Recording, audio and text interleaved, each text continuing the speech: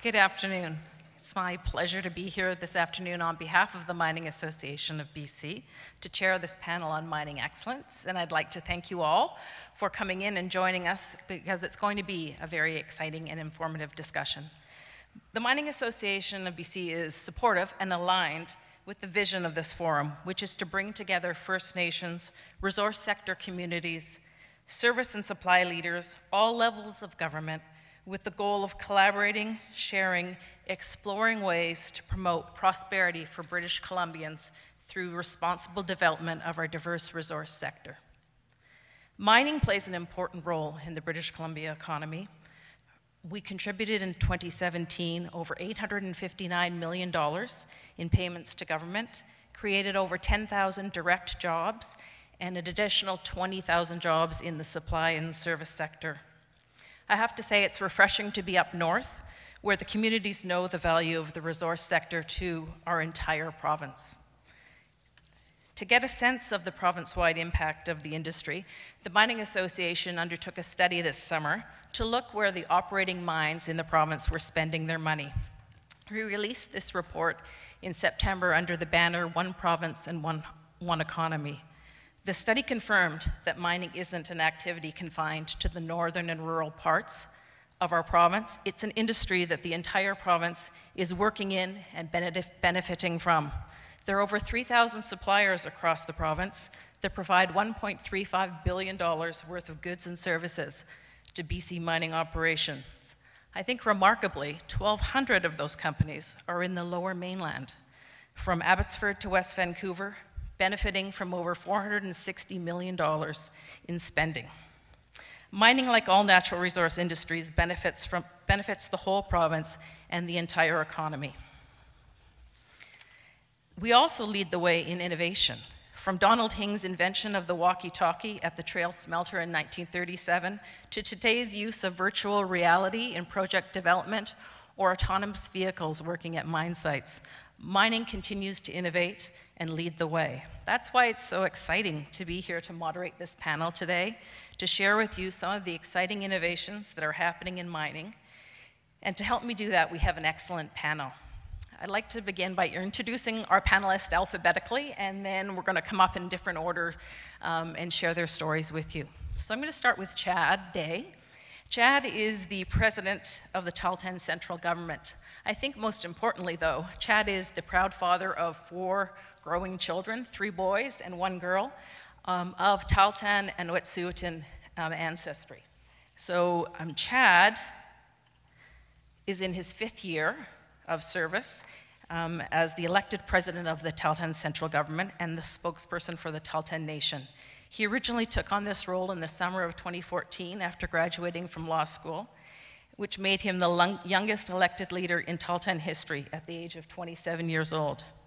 Chad grew up in Smithers, BC, and the Tahltan community where his father was born and raised, Telegraph Creek. He's a Bachelor of Arts in First Nation Studies and Political Science through the University of Alberta, as well as a Juris Doctorate in Law from the University of Victoria. President Day has led his people through several agreements with industry and the province, which were focused on impact benefits, revenue sharing, co-management, and ecological protection. Many of these agreements are unique to the Tahltan Nation, and others have set new standards and precedents for First Nations across British Columbia. He was instrumental in securing long-term protection over the sacred headwaters, which act as the tributaries of the 3 iconic salmon-bearing rivers in the northwest British Columbia, the Stikine, Nass, and Skeena. Chad has become well known as a diligent, collaborative, creative leader that knows how to communicate and negotiate effectively with multiple stakeholders. He spends considerable time improving inclusion, communications, governance, and capacity building throughout the Tahltan Nation. Our next panelist is Charles Lavigne. Charles is the CEO and co-founder of LlamaZOO. LlamaZOO is an interactive, award-winning software development studio that creates 3D data, visualization, and communication solutions for enterprise companies in Industry 4.0. Under his leadership, LlamaZOO has grown from a lean startup to a profitable company with a valuation of over $25 million.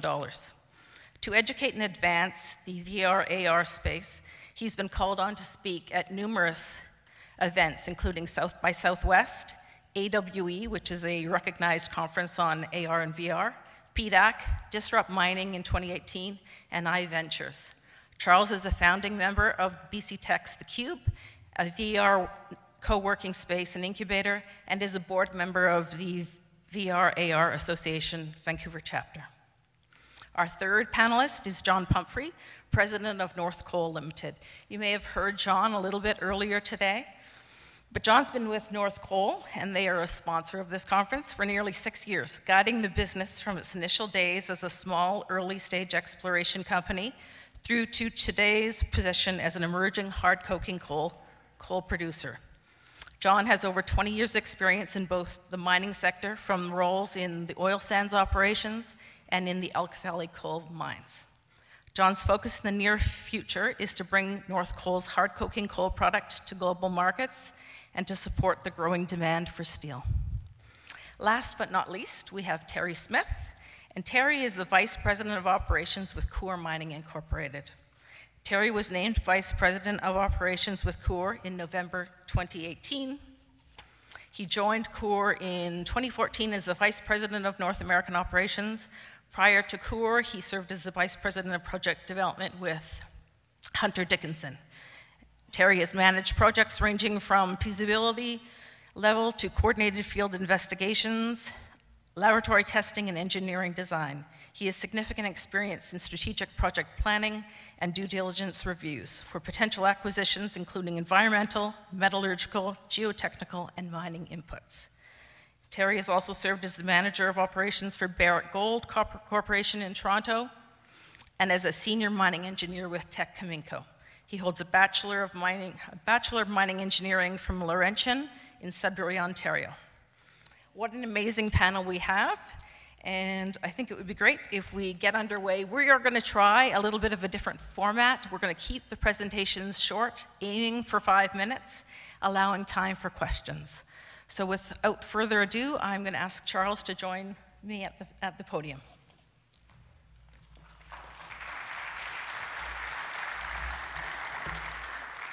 Thanks, everybody. It's not going to be quite 5 minutes, I don't think, but I'm going to try to make it interesting. So as mentioned, my name is Charles Lavigne. I'm the CEO and co-founder of LlamaZOO Interactive. And I know most of you, your top question is probably, where did the name LlamaZOO come from? While that's a very interesting story, I want to tell a different story. And it's a story about innovation, discovery, and my company's journey over the last 4.5 years. So in my prior career, I used to work as a video game designer, and that wasn't, in the basement, as mentioned earlier by the premier, but actually for the largest developers and publishers in the world, including Microsoft, Electronic Arts, and Ubisoft. And my co-founder was as well. And we were literally making some of the biggest games with, 20, 50, 60, $120 million budgets, but it wasn't gratifying at the end. And we were using all these technologies like real-time simulation and incredible GPU real-time rendering. And what we wanted to do was actually take the expertise that we had developed in this industry and apply it to real-world challenges for industries. In the end, our games were played by something like 50 million gamers, small little stat, but we're quite proud of that. And in 2014, my co-founder and I started LlamaZOO, with the mission of creating a platform to distribute real-time 3D data to the world. And so we set out on this hard, long entrepreneurial journey, which included hiring our first staff, finding investors that believed in our vision, finding offices, incorporating, setting up retention plans for employees because it's a startup. You have to have a reason to stay with the startup. All the while growing and developing our technology and our first products. Now, the funny thing here is that, and this is really common for a lot of early stage startups, we didn't know that we were building the wrong product. We thought we were building the right product. And what we were building was actually educational tools for the veterinary medicine sector. And what that looked like was visualizing the canine cadaver at the utmost, goriest, most realistic, medically accurate detail. And it was successful by all accounts. We sold to some of the top universities, including UPenn, UCD Dublin, University of Oregon. In the end, we partnered with 10, and today that product is used in over 120 universities around the world with over 10,000 users. So it's arguably one of the de facto veterinary training software tools available out there. But what happened was we created the best product that we thought the industry needed, and we launched it, and then we watched. And we worked diligently to get the word out and work with industry to figure out how to increase adoption. It was really difficult. What we found when we took a step back, we kind of analyzed, what did we build here? What is this actually? And what it was is that there was this element of technology being applied to data. And the realization was that medical imaging is actually big data. And so what we did is we started looking at other industries around the world for big data. And it didn't take us long to look in our own backyards in BC at the natural resource sector to see that there was an exorbitant amount of data that had been collected historically and that continues to be collected. And so this was the kind of the progression of innovation, going from game development to veterinary education to natural resources. It was the application of and the realization of these technologies applied to a sector that we weren't anticipating that allowed us to find something that was really tangible and beneficial to an industry. And when we reached out to industry, we actually found a very warm reception with companies like Tech Resources, Barrick Gold, and Goldcorp, where they were very interested in applying these innovations to their sector to find new efficiencies and different operational insights that they could derive. And that crossover,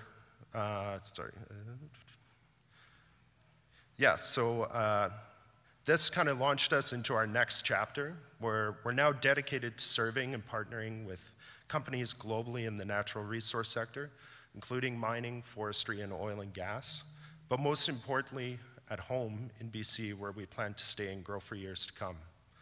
Now, I've been doing a lot of talking, not a lot of showing, and I want to show you guys a sample of what we do best and what LlamaZOO does for these sectors. So if you could just play the video.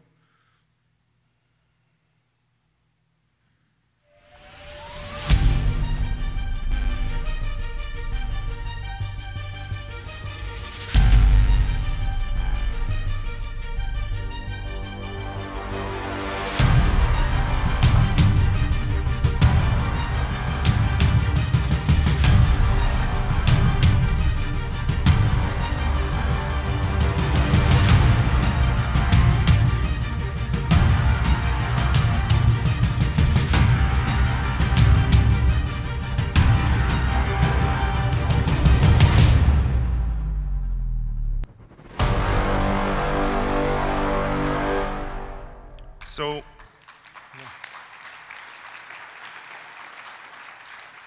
as you can see, LlamaZOO is changing the way the world literally sees data. And today we provide a platform that enables spatial business intelligence to the industry. And what that means is that we're working with these companies to visualize some of the most remote and harshest mining environments around the world, helping them find holes in their data, helping them derive operational excellence and efficiencies, accelerating stakeholder alignment, reducing rebuild in the design stages, and saving millions of dollars in the process through reducing travel and other cost savings such as annual leasehold fees. Or how in 2019, we're going on a mission to work with the forestry industry to save $2 to $3 per cubic meter in the coastal forestry region. We're very excited about the potential there. And that's just a start. So I want to thank you for your time, and I look forward to your questions in the panel.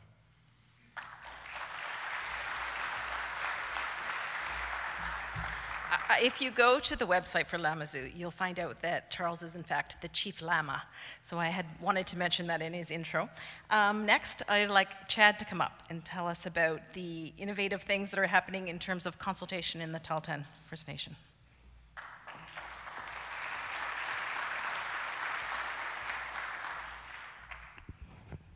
Chad Normanday Ushia, Siskia Statsehi, Normanday Esta, Tlaguin Naste, Ethenius Tsumetsu Jaate. My name is Chad Day. Norman Day is my father. He's in the front row. I also want to acknowledge that Sean Descharme is in the crowd somewhere, and Sean's one of our newest Tahltan Central Government employees. So welcome to the team, Sean, and I just want to make sure that you're acknowledged. I come from Telegraph Creek, and in the intro you heard a little bit about my history. When we talk about the innovation of the Tahltan Nation, I think it's very important to just give you some context. I'm the spokesman for 11% of British Columbia. Tahltan Nation is vast. We have 3 active projects, mining projects in our territory. We have Bruce Jack Mine, Red Chris Mine, and then we have the Silvertip Mine. Tahltans have been mining since time immemorial. My kids bought me this obsidian necklace. I wish I could say it was from the Tahltan Nation, but we got it when we were in California over the holiday. But I thought, you know, this is extremely symbolic because it's an obsidian necklace, but it's wrapped in, you know, modern day copper as well. And Tahltans have been mining since time immemorial from the obsidian. My father and his father worked in mining camps for you know, many decades in Tahltan territory. Obviously, all of the technical people and geologists know our area quite well. We have the highest employment of any mine site for First Nation group in the province. Red Chris is usually around 30% Tahltan. We have over 150 Tahltans working there from year to year, and then when you take into consideration the other projects that are in shared areas, so we share the employment with other First Nations, we have about 200 members in those active projects, and then from the exploration industry, from year to year, depending on how well you guys are doing at raising money out there. I know it's getting quite challenging at times. We have about another 100 members in the exploration industry from year to year. All of that combined creates about $20 million for Tahltan people to help them support their families.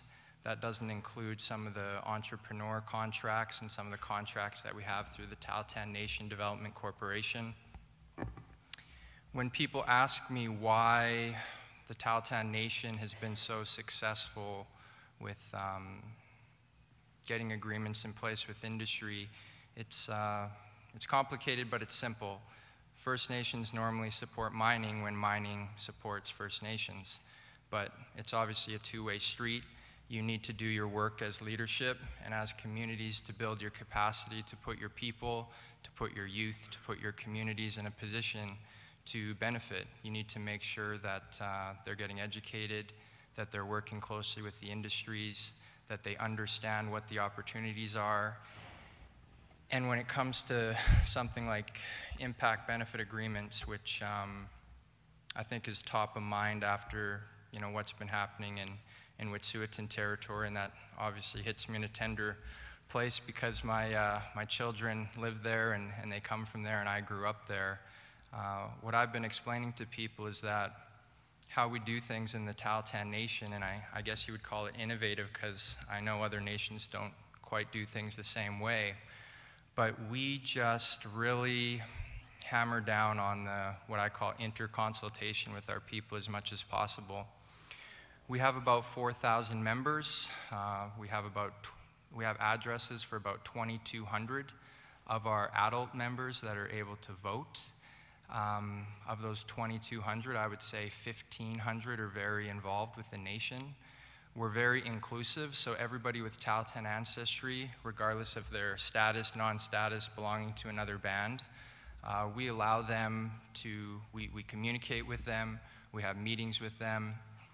Although Tahltan Nation only has 20% of our people within our traditional territory, we take the view that all Tahltan people collectively own the rights, the title to our area, and for that reason, all Tahltan people should have a say when it comes to having major impacts on those rights and on the territory back home. So our process is to go out to, believe it or not, 16 different communities. I will physically go out to 16 different communities with industry, with our lawyers, with our negotiators, with our technical team. We're lucky enough that we have many educated, experienced people like Sean that are part of that team. We call it it's actually called the THREAT team. It's the Tahltan Heritage Resources Environmental Assessment Team. And that's a team that's been in place for over a decade. And we have our own members leading that team, and we have some non-Tahltan members on that team as well. But we have our own technical team to communicate with our members. We go out to 16 different locations. 12 of those locations are outside of our traditional territory. We go to 14 in British Columbia, 1 in the Yukon. We go over to Edmonton in Alberta. We even go up to the mine sites so that our people get that face-to-face, so that we disclose everything that we can to them. We answer those questions, and it really builds up the trust.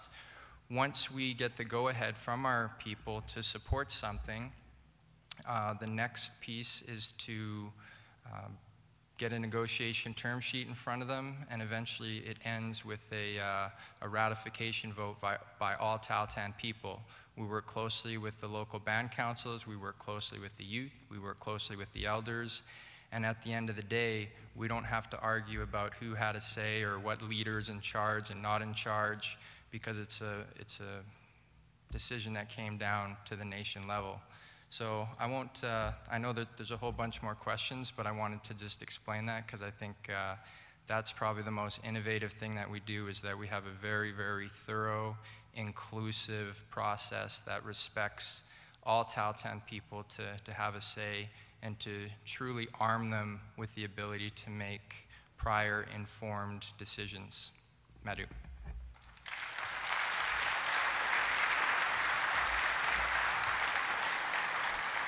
Thank you, Chad.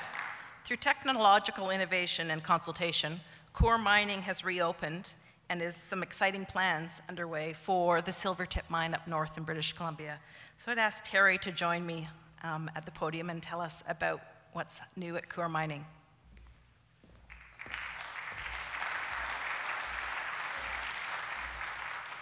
Thanks. All right. Great. My name's Terry Smith. I'm with Coeur Mining. I'm the Senior Vice President of Operations, so I look after all the operations. I'll be talking about Silvertip today, which is a mine that we recently commenced operations, and it's located outside of Watson Lake. Cautionary statements from our legal team.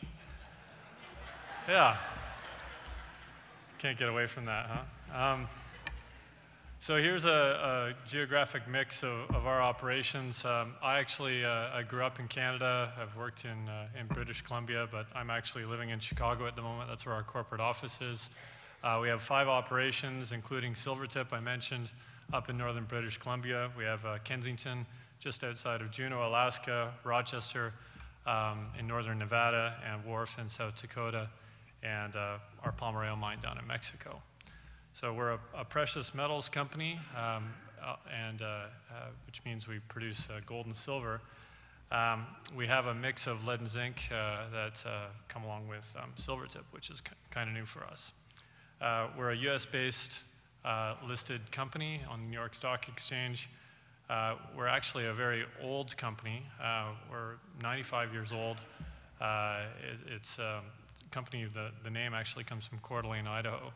The company was based there, and 6-7 years ago, the company relocated to Chicago. So it's a bit of the history. This slide is a kind of our operating system for the company. I'm not going to go into all the granular details sort of on the right of the slide. I'll kind of refer more to the left. Under the protect, develop, and deliver, those are the sort of the tenets that we operate within. By protect, we really talk about the people that work for our company and the environment that we operate in. By develop, we're looking for quality resources, quality assets to purchase, and we're thinking about the future of our company. And by deliver, we're delivering good business results, as all public companies want to do. A couple of the things that I'll highlight just kind of in the middle, because I think some of the interest here is you know, an American mining company opening a mine in British Columbia. Why would we want to do that? Well, we looked at British Columbia as a safe jurisdiction. We really liked the asset. I'll talk a little bit more about Silvertip specifically, but it's a great resource, and in a province that we know we can do business in. Canada is a very resource-friendly country, and BC is no different. We also, just sort of down the list, we've got this create value through exploration piece. Silvertip has been sort of explored in fits and starts over the years. We're really excited about the exploration potential of this property. We hope that this is a mine that's going to be operating not just for 5 or 10 years, but for decades. So this is pretty exciting, and we're just getting started with the asset. For those of you that know Coeur, this is sort of how we used to look back in 2010, and then how we look now more in 2018. And it's really meant to show our geographic mix. Back in 2010, we had mines in Argentina and Bolivia and Australia, as well as the US and Mexico. And so we were sort of spread all over the place. And I don't know if any of you have ever operated a mine in Bolivia, but this is a pretty interesting place to do business. So we've exited Bolivia, we've exited Argentina, we sold our assets in Australia, and now we're located in North America, including Canada. So this is a much tighter footprint and much safer jurisdictions for us to operate in. This is what we call ESG. ESG just stands for environment, social, and governance. What I wanted to highlight here is our investment in local communities and in the Indigenous communities that we operate in, specifically here in British Columbia and the Yukon. Silvertip's actually, you know, a couple of kilometers from the BC-Yukon border. And as Chad was mentioning, we're actively in discussions with the Tahltan on how they can participate in our project. And I liked what the Minister of the Environment said earlier, where it's not just stakeholders, this is a partnership. That's how I like to look at it. The mine is an operation. Mines have a beginning and an end. And these communities are going to exist long past our mining operations life, and we want to leave a lasting legacy. We want to invest in these communities, and we want to invest in businesses that are going to support our operation and make our operation better. And certainly, in our short time operating Silvertip, we've got a lot of interest along those lines. So I think there's great alignment with what we're seeing. A little bit more specific about Silvertip. It's an underground mine. We have a mill facility that concentrates our ore into 2 concentrates, a lead concentrate and a zinc concentrate. They make their way to Prince Rupert and Prince Stewart, and they make their way over to Asia for sales. We've got around 250 employees. A significant number of those are Indigenous people. I don't have the percentage top of mind.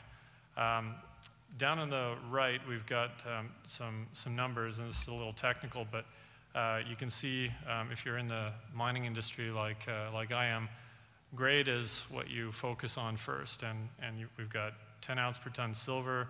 Sorry, these are in imperial units, and percentages of lead and zinc. This is a very high grade resource, and that's what really primarily interested us in this project. So just a quick update on Silvertip. There's a nice scenic shot of our camp construction that's going in. It's very near completion. We purchased the mine back in October of 2017 for $200 million from a private equity group. And since then, we've been sort of finishing the construction and trying to ramp up operations. And we declared commercial production at the mine in September of last year. We declared our initial reserve on the project just late last year in December, and we're, which is sort of a maiden reserve. We're looking forward to building on that. As I said, we've got a lot of exploration potential, and we've got many drill seasons ahead of us at Silvertip, so we're pretty excited from that perspective. Then we get more into all kinds of great things that our lawyers left in the presentation. But just under the innovation discussion, innovation is really part of our DNA in our little company. We have this motto in the company: we pursue a higher standard.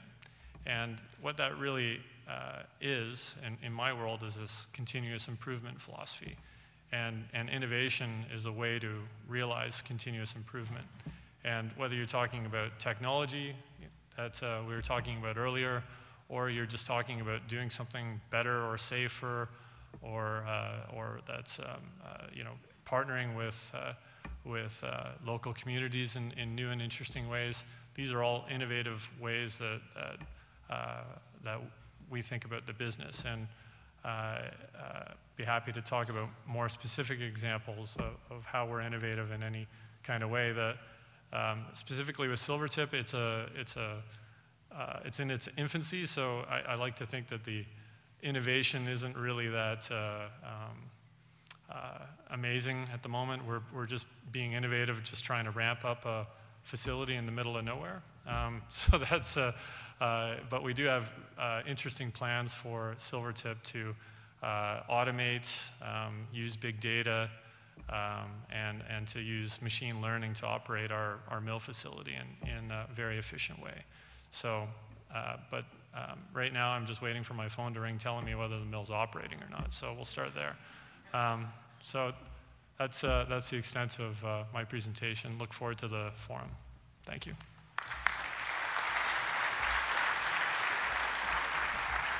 Thanks, Terry. As the global economy continues to grow and populations expand, we need more resources. To extract those resources in an innovative way just makes good business sense. And that's what North Coal intends to do. So I'd ask John to join me at the podium to tell us about North Coal's plans for Northeast British Columbia. Southeast British Columbia, I should say.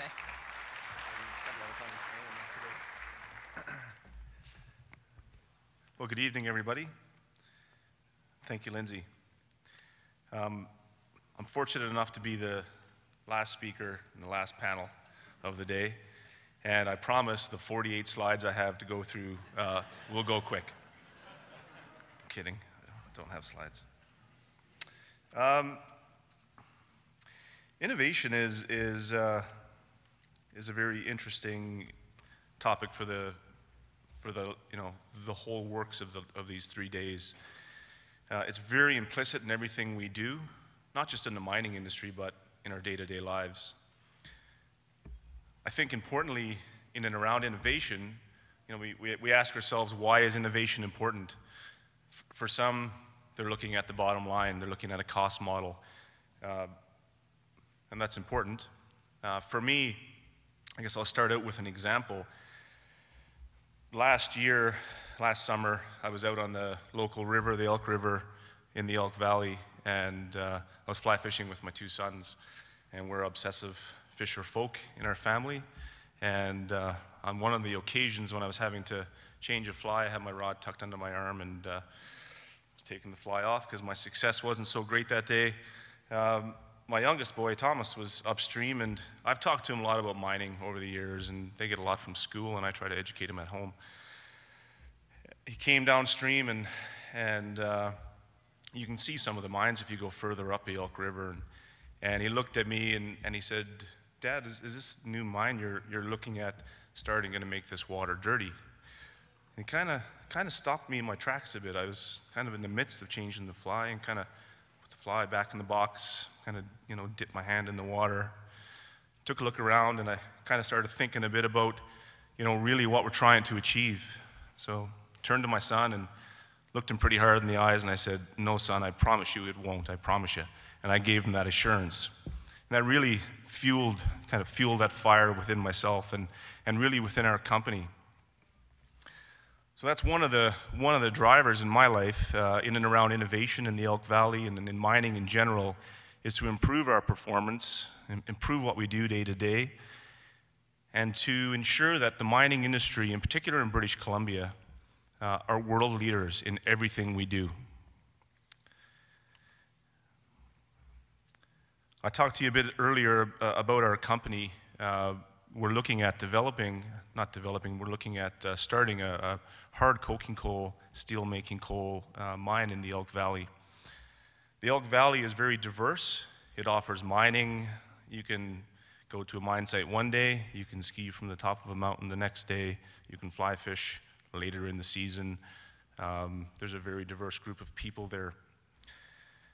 We work very closely with the communities and those people. We also work very closely with the Ktunaxa First Nation.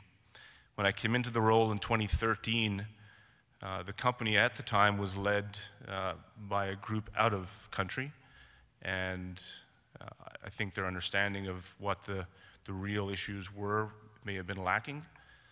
When I stepped on the ground day one, my priorities were to build a strong relationship both personally and working-wise with the Ktunaxa First Nation, to build our relationship with the communities, but then to address the legacy issues associated with mining, not just in our region, but throughout the province.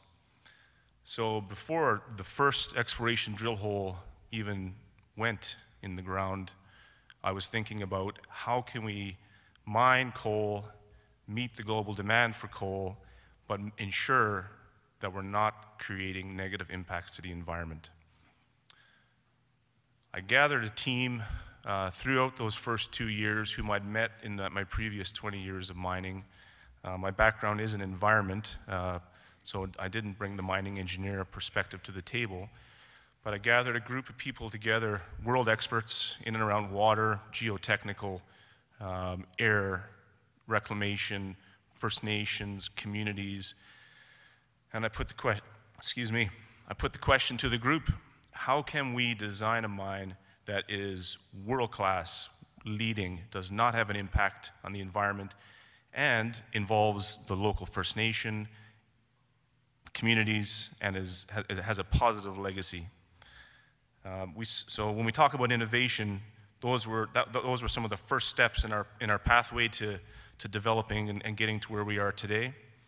Through these last 6 years, and through a lot of innovative thinking and processes, we've developed and designed a mine and a facility that addresses the water quality and the water quality concerns that we're hearing about in British Columbia, in particular in the Elk Valley. It addresses air quality. It talks about, it addresses things such as the reconciliation, working very closely in partnership with the First Nations. It involves the communities, and all of the concerns that you see from all those groups and beyond. So, innovation is part of what we do. It's part of our everyday lives. It'll continue to be part of our everyday lives. And I think the mining industry in general are part of that leadership group in and around innovation. And I look forward to a successful operating mine site with collaboration, as I said, in relationships with our communities, our First Nations, and a positive legacy to the region and to the province and the country. Thanks very much for your time, and look forward to your questions.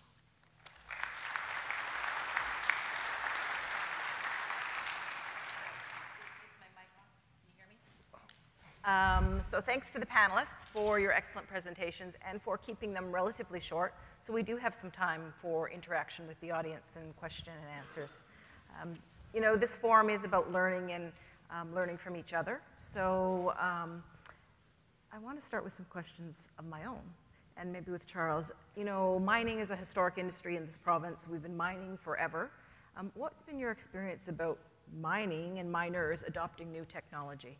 And what lessons would you have for mining companies? Well, our experience has been very positive. I mean, I think we're at a point now where there is a demand and, a need for innovation and change because, with the global economy, it's more competitive. There's a lot of M&A activity, and, companies have to find ways to differentiate their bottom line. What we've found is that taking a very educational approach, working with, we don't call them clients, we don't call them customers, everybody we work with is a partner. So we partner with who we work with, and we help educate them on the technologies that we develop and that we use, and figure out how to best apply those technologies within their organization. There is no one-size-fits-all in enterprise technology, so it's really about kind of collaborating and communicating and doing those kind of sessions to understand what data they have, what challenges they have, where they're operating, who are the local communities and First Nations, and working together and resolving that. Great, thank you. And keeping an open mind. Yeah, absolutely. Chad, the Tahltan central government has been a leader in consultation. What lessons would you want to share with project proponents and maybe with other Indigenous nations around consultation and how to ensure comprehensive consultation? Well, on the proponent side, I guess I would say that you want to start that relationship really early. I would say that you probably want to take some risks with signing different kinds of agreements and getting out of your comfort zone, going into the communities, getting to know some people. I know that we have some exploration partners that signed agreements with us that other companies originally said, no, we've never done something like this, we don't want to. And then later on down the road, you realize that by having that closer relationship with us, it's easier to get investor dollars, it's easier to work through things with government, because rather than having to kind of organize this relationship with 3 or 4 different people, you're suddenly true partners going to government together to hold government accountable, going to the investment bankers together to talk about how your territory is a good fit, these kind of pieces. When it comes to First Nations, I think some of the big issues I see, obviously you can't always control the capacity. I come from a nation that's been mining for hundreds, thousands of years. A guy like George Asp, rest his soul, was one of the first First Nation lawyers in this country, and he came back and helped us establish our central government to the place where it is today.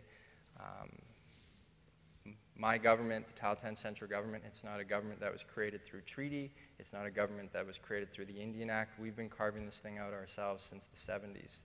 So not every community is going to have that, but what I would say is if they do have that, really try and bring your own people into the governance as much as you can. Try and bring those high capacity individuals. Set aside whatever family differences or whatever you may have, because when those high capacity individuals are from your own nation and they're the ones explaining these things, if you have somebody that can explain the environmental pieces and do your negotiations, if you have your own lawyer, even if they're not calling the shots but they're involved, that really brings a whole new comfort.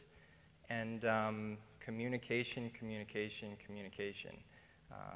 Obviously, I'm a younger guy. I utilized Facebook to get elected. I run into a lot of older leaders that say, oh, that social media is just a gong show all the time, and it's true, it is, and it's caused me major problems. But you know what? The young people, your people, are on social media. If you can't adapt and start using things like social media to get that message out, it's a constant battle nowadays. All of us have seen the crap that we have to go through because one person behind a keyboard has created a story and it just gets out of control. So we need to combat that and really step up our game as First Nations, as industry, to get out there, to get our message out there, to make it easier. Get out to the basketball games if you have to. Get out to the bingo halls and to the feast and create videos that are only 2 or 3 minutes in length and put them on Facebook. Do whatever you have to do to combat all that ignorance that's constantly on social media, not only from within our own nation sometimes, but from NGOs and other groups that do not have First Nation best interests at heart, and obviously cause us all a lot of problems. So I would say communication, communication, communication. And I could go on all day, but pass it on. Thank you. Well, I mean, that really is the essence of innovation, too, is being open to doing things differently and being open to new ideas. So, and innovation is something that Coeur Mining is planning on bringing to Silvertip. You've learned, I'm sure, a lot of new things things from your mines in other jurisdictions. Can you talk a bit about the innovations you may be bringing Sure. forward to British Columbia, Terry? Sure. Thank you. Yeah, the opportunities around innovation, I'll talk about some of the technological aspects of innovation that we're focused on. And I'll name 3, actually. Automation, big data, that Charles is talking about an aspect of that, and then machine learning. And automation, I think everybody's kind of seen in the media, cars that can drive themselves. It's really not that different. In the mining industry, you have trucks driving themselves. You have loaders loading themselves. You have drills drilling by themselves. And I don't necessarily look at it as a way to use automation to reduce labor. I think of it as our industry is hazardous, and this is a way to make it safer and more efficient. So automation is something that we're focused on, and it's something that has really developed in the last number of years in the mining space. With big data, the ability to get instrumentation and information across your operation and be able to amalgamate it and dashboard it has become extremely easy. When I was a young engineer, I would spend hours just copying and pasting and merging and creating graphs and spreadsheets, and now all of that is virtually automatic if you can have a good IT team. So that's an area where we are focused, and we plan on implementing at Silvertip, and we'll just run a tighter, more efficient operation. And the last is machine learning, or people call it AI as well. And but to me, this is one of the operators explained this to me a couple of weeks ago, and it just kind of resonated. Imagine if you could have the best operator that runs your plant all the time. Because as anybody in operations knows, you have the day shift, they run great, and then the night shift not so great. And why is that? Imagine if you had a computer that's looking at how your plant's operated and making those adjustments to make that plant operate as efficiently as it can every shift, and then the operators are more doing preventative maintenance. They're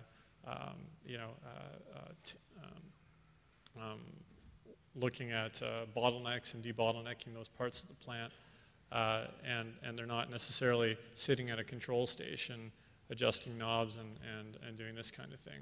They're doing more productive work. So machine learning, I think, is a way that we can run our facilities more efficiently. So those are the 3 areas that we're focused on. Yeah. Thank you. And John, my final question for you is, my understanding is that North Coal is proposing to bring in the best available technologies to your mine design. And that this may not have been done before, but you have some confidence in doing that. So can you talk a bit about why you're taking this probably less than utilized approach? Or maybe I'm incorrect with that. I think mining companies in general today bring in best available technologies.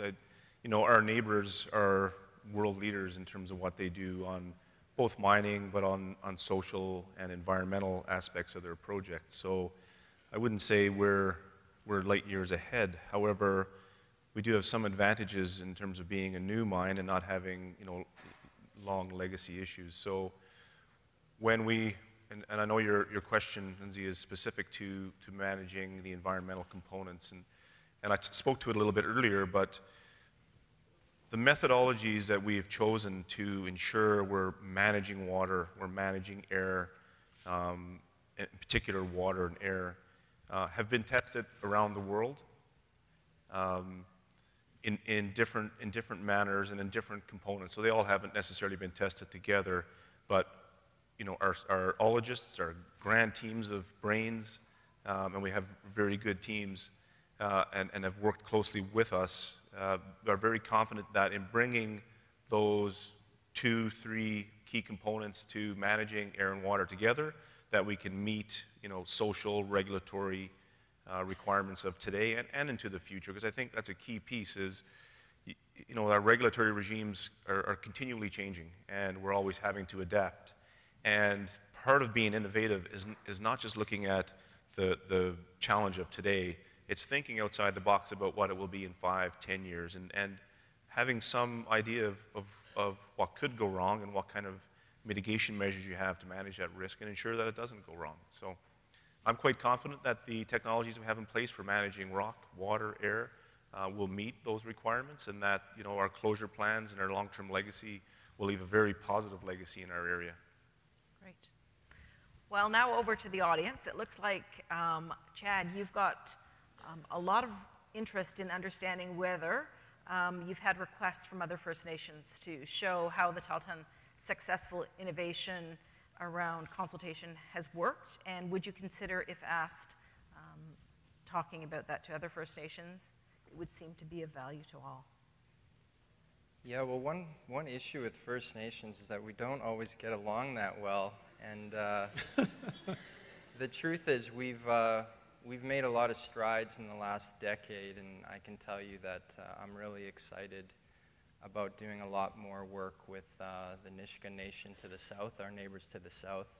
We recently won a Premier's Award actually for innovation. Maybe that's why you guys asked me to be on this panel, because we won an award, a Premier's Award for innovation with the Casca and the Tlingit, because we're doing a lot of work with our children and youth. And once you have success there, you realize, wow, we can be doing work in other places, like with wildlife and with education and these kind of pieces.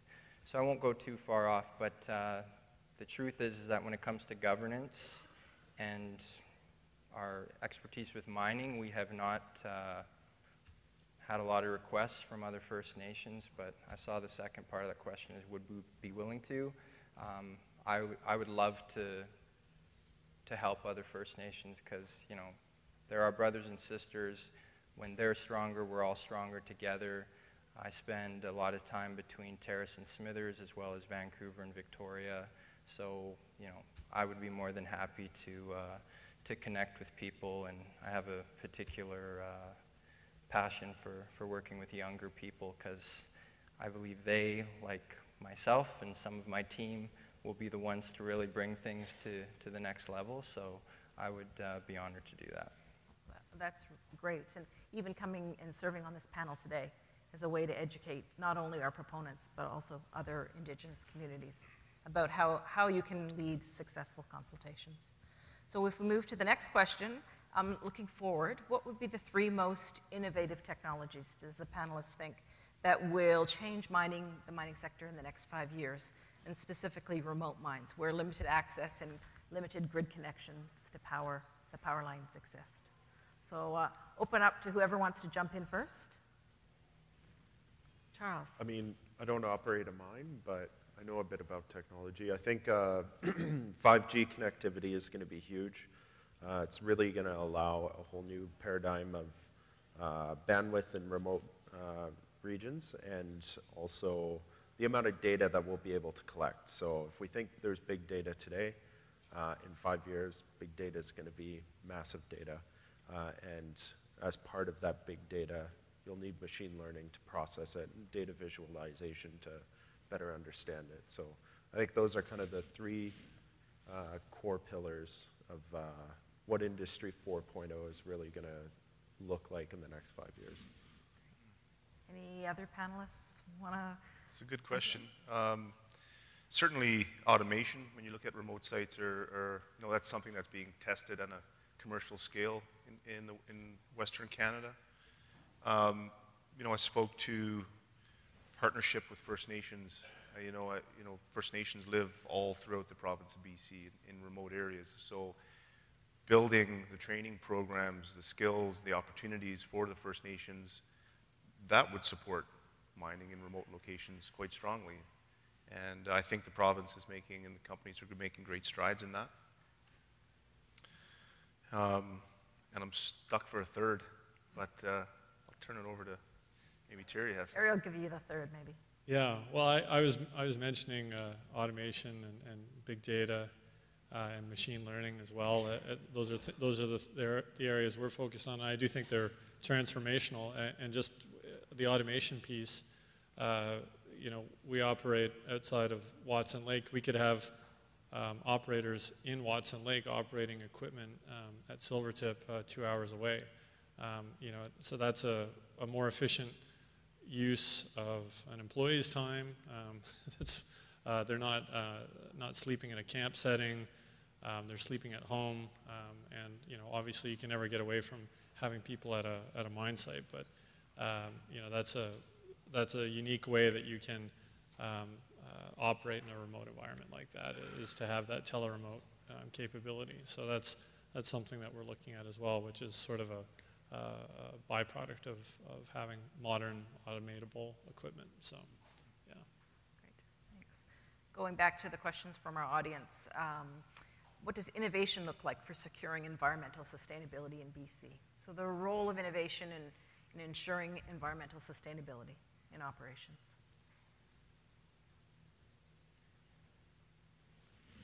Technologically? Yeah, a few things come to mind there. It's again along the same lines. We operate within our permits, and those permits are air quality, water quality, and a plethora of other things. And instrumenting a water well is a good way to not have to have a person go out and sample that water well. So it's sort of the same thing I was talking about before with big data. It's just it's another way of extending technology into the operation, whether it's a piece of equipment or a water well or air quality monitoring. Those are all things that could benefit from that. So in terms of sustainability, that's what I was kind of referring to earlier when I was talking, I guess. How do we build a capacity in the communities around our operations so that when the operation's no longer there, those communities continue to benefit. And that's I think, building strong partnerships. The things that Chad's talking about obviously are fundamental to that, and having an open mind to how those partnerships work. And it's not just here are the sets of rules and you follow that. I mean, we were talking about the scholarships in one of the earlier panels. That's a great way for us to improve the education levels of the communities around us. And that's, before coming here, I didn't know about that scholarship program. So that's, I learned something today. So that's just a way that we'll continue to improve our sustainable vision for all of our operations. So, John. Well, I mean, to meet social requirements, environmental requirements, for mining to be sustainable, we have to be innovative. It's implicit. I said that earlier. When I started into this role, as I said, I was first on the ground in 2013. The engineers, the mine planners, I told the guys, you have to start thinking outside the box. We have to think about mining differently. We have to think about the environmental components, the social components up front before we look at it, just the sole economic components, and then find a balance and strike a balance. We went through a process with an engineering, environmental, social team where we went through over 50 iterations of our mine plans, our designs, before we settled on something that met all of the pillars and all of the requirements. So the regulatory requirements are not getting any easier from a permitting perspective or similar, and we have to improve our footprint, our communications, our consultation, our partnerships to ensure that mining continues to be a cornerstone of British Columbia and its economic success. Great. Well, we have a few minutes left, and we are standing between you and the wine and cheese reception. So I'm going to ask each of the panelists to give us some closing comments around innovation and what they see in the future. So we're going to start with John because we made you wait to the last to do your presentation. So over to you. Well, I think, you know, the last 2 days, I've listened to some really interesting panels and some really interesting talks. You know, innovation is very broad. I think the comment today about innovation is not somebody punching on a keyboard in a basement somewhere. It's much more than that, and we've heard that today. And I've learned a lot. I mean, the previous panel was very interesting, and I think, you know, the changes we're seeing from a federal, provincial perspective in terms of reconciliation and working and training and education within our First Nations, I think that's another main cornerstone to you know, all of our success. And as I said, you know, innovation being a key component of that, and communication and dialogue as part of that innovation success, I think is going to change the future and change the way we move forward. Thank you. Terry, final thoughts?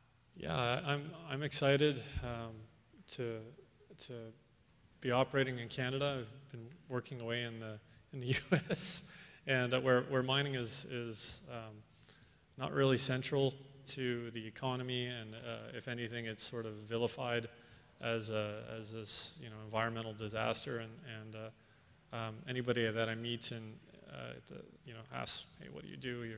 I'm a mining engineer. Oh, you're a horrible person. And I mean, I probably know more about protecting the environment than 99 people out of 100, and yet I'm a mining engineer. So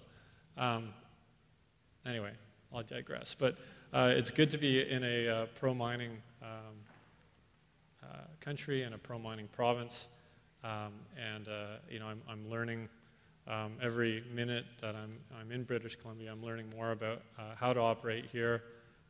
Meeting people like Chad is really exciting to learn how we can be more sustainable and partner more strongly. So yeah, I'm excited. I'm optimistic for what we can do with Silvertip. I think that the more innovative we get, the better that operation is, and the longer it'll last, because it'll just be such a good business that we'll just keep reinvesting, keep exploring, keep looking at other opportunities in British Columbia. So I think that that's sort of fundamental to the whole cycle. So those are the things top of mind. Right. Well, we're certainly excited to have Coeur mining and you back in British Columbia, so thank you. Thanks. Chad, some final comments? Well, I think when we talk about innovation with you know, BC or the federal government, I hope that we get to a place where something like cumulative impacts and really honoring land use planning and doing land use planning together with First Nations becomes a major priority. I think we have a lot to teach other governments, and I think sometimes it would actually take a lot of pressure off them if First Nations were making the decisions around things like wildlife management, fisheries management. Sometimes, you know, things like the grizzly bear ban and stuff like that have a situation in Tahltan territory where we have almost more grizzly bears than ounces of gold because there's so many of them up there. It would take a lot of pressure off the government if we made those decisions. So I hope we can work closer with them and make innovative relationships there. When it comes to industry, like I said, working closely in partnership, you'd be surprised how having a close partnership with First Nations can really make your lives a lot easier when you're dealing with government, when you're dealing with investors, and the amount of knowledge and loyalty that they bring to your projects. So continuing to make innovations there. I think when we talk about reconciliation, which is this buzzword that everyone talks about, I think we need to as a leadership, focus on reconciliation internally. That's something people don't talk about a lot. We need to do the work internally. It's almost like when you talk to your shrink and they tell you you need to focus on yourself and figure out yourself before you go and have a good relationship with others. We need to do that as well, and we need to, create innovative ways to communicate with our people and, with our neighbors and with our First Nation brothers and sisters as well. And I just want to end on a quick joke because, well, it's not a joke, but it's funny. Innovation. We talk about First Nations will support mining when mining supports First Nations, and we talk about the benefits and the jobs and the contracts and all these pieces. One of the things that I did when we got into, when our team got in, and we talked about what to do with some of these revenues that were coming from the province, because as many of you know, 37.5% of the tax revenue that comes from major projects goes back to the First Nations group or groups that are impacted. And what we did was 10% of our portion as Tahltans goes back to all of our elders that are 65 and above.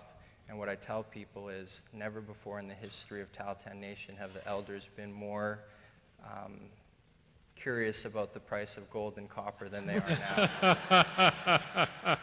So that's innovation, and that's what I'll end with. I like that. And Charles, final word with you. Yeah, I'll keep it short. I think from everything that I'm hearing, the risk is to not innovate, and that's really the big takeaway I'm taking from this forum. There's all these opportunities in the province and across Canada, and if we don't innovate in the way we communicate with each other, if we don't innovate in the way that we approach projects, that we create sustainability, and if we don't innovate in how our companies are managed, then we risk staying behind and becoming laggards and seeing more consolidation, global consolidation, and then we lose more control, and then it becomes a harder and harder uphill battle. So think of that, the risk of not innovating. We need to innovate. So well said, Charles. I couldn't add any more to the topic, and I really would like you to join me in thanking our panel today for talking about innovation.